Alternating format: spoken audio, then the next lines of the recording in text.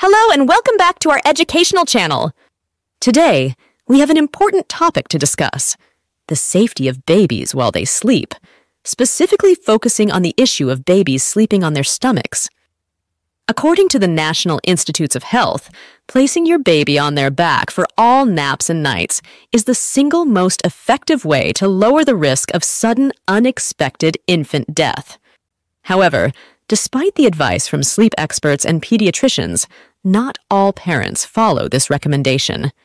Today, we'll address some common questions and concerns regarding babies and belly sleeping. Why is sleeping on the stomach dangerous for babies? Experts don't fully understand all the reasons, but there are several factors involved.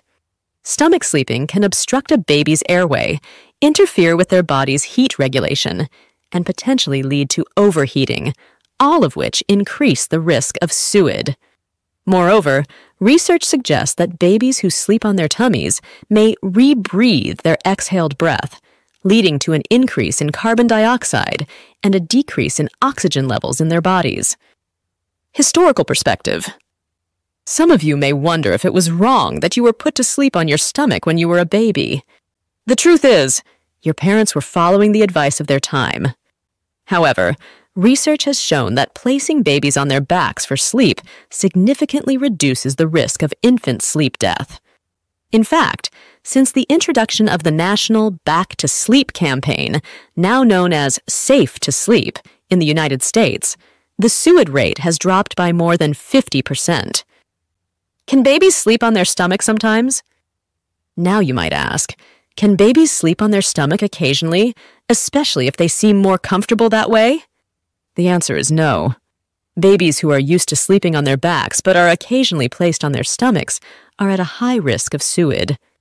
It is crucial that all caregivers, including grandparents, babysitters, and daycare workers, consistently place the baby on their back for all sleep periods to reduce the risk of sleep-related incidents. Reflux and choking concerns. Some parents worry that babies with reflux may choke if placed on their backs. However, this is not the case.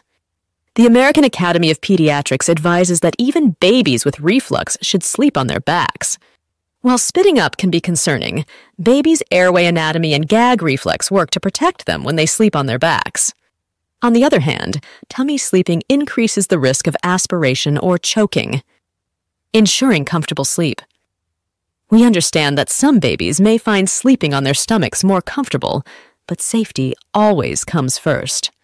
To keep your baby comfortable and well-rested, you can use techniques like swaddling, shushing, and rocking to mimic the calming sensations of the womb.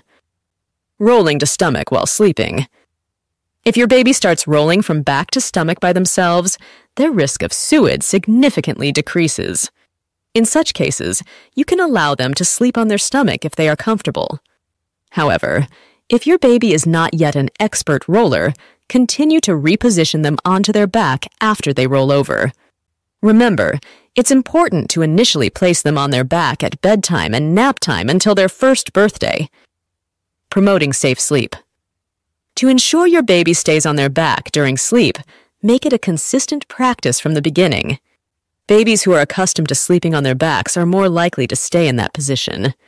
Additionally, using a bassinet with its secure swaddling system can help prevent babies from rolling into unsafe positions. When can babies sleep on their stomach?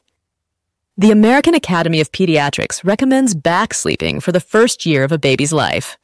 However, if your baby can roll from front to back and back to front easily, usually around 6 months old, you can consider allowing them to sleep on their stomach, but only if they have fully mastered this skill. Even then, continue to place them on their back on a flat and firm sleep surface for the entirety of their first year. Thank you for watching, and please subscribe for more informative content.